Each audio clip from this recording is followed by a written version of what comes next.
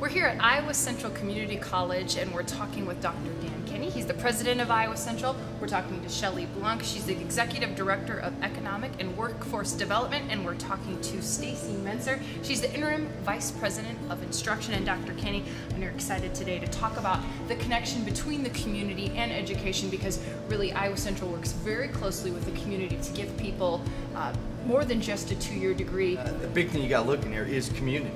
I mean, with what we do, I mean, with our summer youth camps, I mean, we're hitting grade school students to middle school to high school, and then into the college, traditional college-age students. But more importantly, I think we're really working with our adult learners through either credit programs, non-credit programs, or, you know, to get into that workforce. When you look at economics within a region, I think the community college plays a key role in that. We're one spoke of a wheel, but without a community college, there's no way that we can continue to grow the workforce and the needs and attracting additional businesses to our area. Yeah, and you talked about the economics.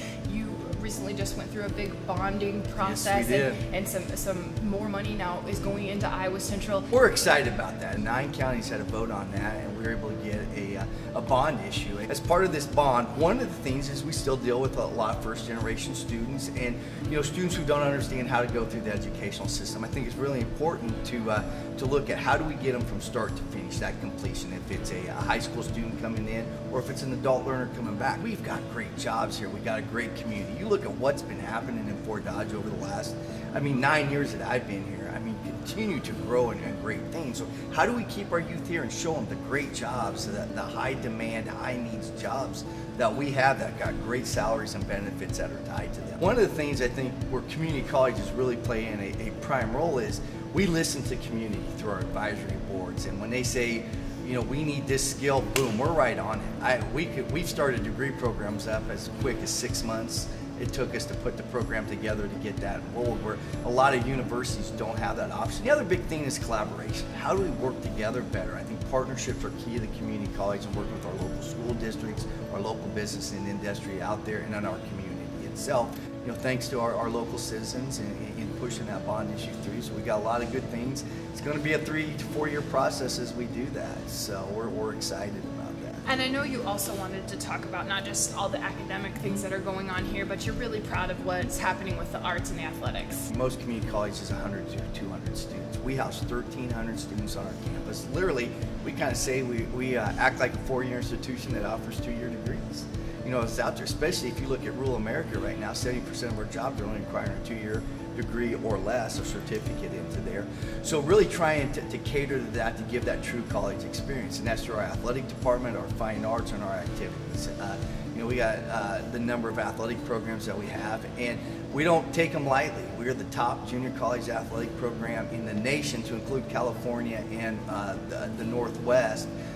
3 years in a row, and then in the NJCAA we've won the Nattica Cup, which says the top 2-year in that area, for the last 9 out of 10 years. People come out and see our plays and musicals. I will put them up against Broadway anytime.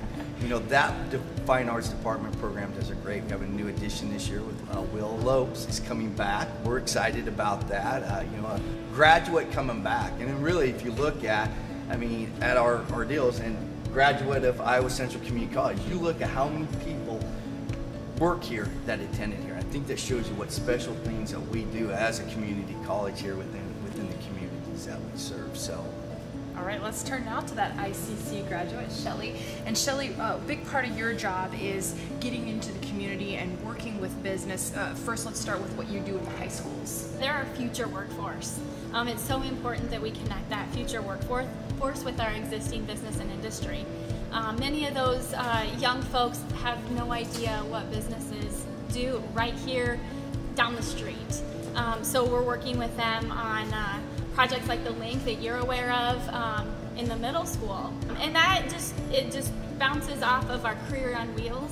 We have about 40 employers that come out to Iowa Central East Campus, talk to 5th graders. They spend the whole day talking to 5th graders about what they do. So it's really about that career awareness. Again, it starts with 5th grade, but then it continues on through the high school, so we can connect those businesses with our existing workforce. You know, with 2% unemployment, it's getting really competitive for our employers to attract workers. So they're stepping up to the plate, and they're working with us, and we go on site to provide training. They allow their employees to go through this training, and they become more productive, more engaged, and it advances everybody. So it's a great partnership, a great opportunity for the individuals and the businesses to advance and be more competitive. And Stacy, Dr. Kinney talked about how you're able to change your curriculum here at Iowa Central to meet the needs of the communities that you serve. And one of those examples is a recent partnership with Unity Point Health. Unity Point Health is actually the healthcare facility that we do a ton of work with. They do great things for our students doing their clinical rotations, but we actually had a team come from there and talk to us about a surgical technician program. Apparently there is a huge shortage for surgical technicians, and they're having a hard time finding them. So they are actually paying people that have higher degrees to do this job. So this is something that we are currently working on and hoping to get rolling here within the next year.